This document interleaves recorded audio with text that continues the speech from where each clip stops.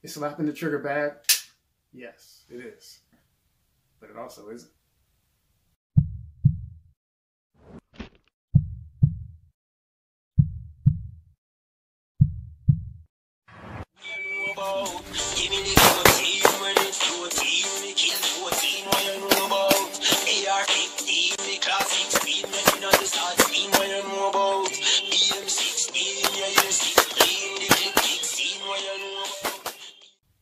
What's going on, good people? It's Will. I want to do an explanation for the post that I put up earlier about slapping the trigger and why it's not necessarily bad. So most of the comments were new shooters.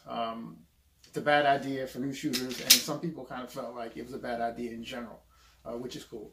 But typically the reason why slapping the trigger is thought of as being bad is because with brand new shooters, you want to make sure you're taking everything slow, and if they slap the trigger, they're probably going to influence their sights. If you influence your sights, you influence your sight picture. You influence your sight picture, you're going to influence your hits, right?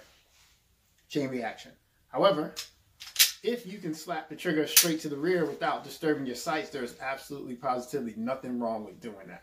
Now, granted, that's not easily done. That takes practice and training, right?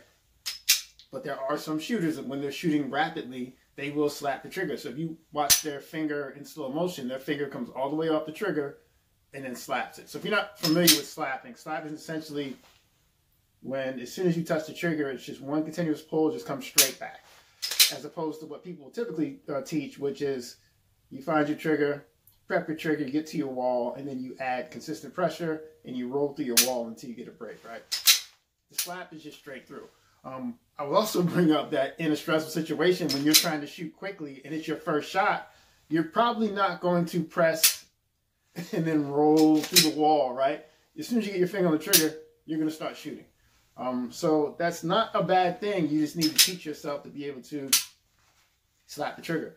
Personally, when I'm shooting quickly, I try to just ride the reset, come forward as much as I need to in order to reset the trigger, and then press again. However, if you do slap it, that's not a horrible thing. And I'm sure there are times when I'm shooting really, really close, especially at a target that's at arm's reach or even within 5 yards. If I need to put 2 quick shots on it, I don't need a perfect trigger press. My index is good enough. I can get my sights on target and just my gun aligned, and I can run my trigger as hard, as fast as I can, and I know I'll get 2 hits. So part of that is knowing what you can do as a shooter.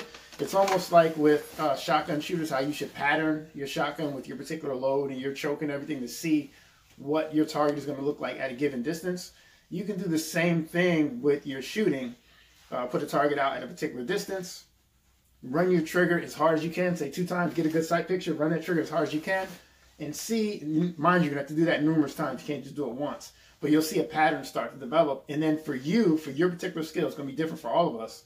You'll find out at what range do I probably need to maybe prep and press a little bit, and what range can I be a little more aggressive with my trigger press because I'm so close. And that's going to depend on your grip, your alignment, the purity of your trigger press as well. Just a number of things that can influence that. So for some people, that might be 15 yards. For other people, it might be 3 yards. So it really just depends on you and your skill as a shooter. So the real answer is that there's nothing wrong with slapping the trigger. You can do whatever the fuck you want with the trigger as long as you don't disturb the sights to the point where you're going to miss your target. All right, so if you slap that trigger straight back, it goes straight back. So whether you prep and press or you slap, it's really personal preference.